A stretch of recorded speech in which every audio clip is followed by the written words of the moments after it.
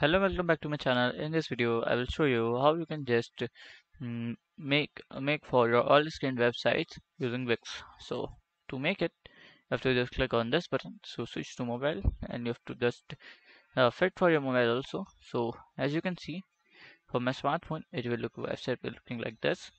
So you can just edit the option, and you can just fix for your mobile sites also for your sites.